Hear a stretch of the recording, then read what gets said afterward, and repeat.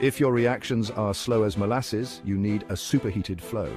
Superheated flow chemistry is a game changer in organic synthesis. Researchers at the University of Liège have cracked the code on speeding up reactions, making them up to 713 times faster. Imagine your reaction completing in 10 minutes instead of 5 days. Yep, it's that revolutionary.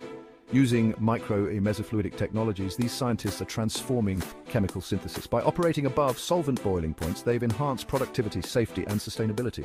Traditional batch processes, they're like the horse-drawn carriage to our flow technology sports car. Flow reactors work in a compressed spatio-temporal framework, making slow reactions viable. Say goodbye to long waits and hello to efficiency. Sure, accessing superheated conditions is complex, but with the right tools and guidance, it's totally doable. The guide from the University of Liège offers insights into reactor options and strategic adoption methods. Superheated flow chemistry isn't just about speed, it's unlocking new reaction pathways and pushing the boundaries of what's possible in organic synthesis.